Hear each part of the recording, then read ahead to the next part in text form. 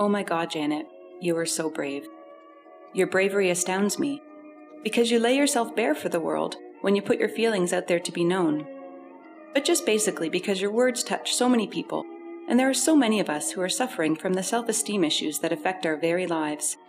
So what I guess I'm saying here is that you are doing something extremely brave. Plus, that recipe you shared on your last post for the ham casserole with white sauce is amazing.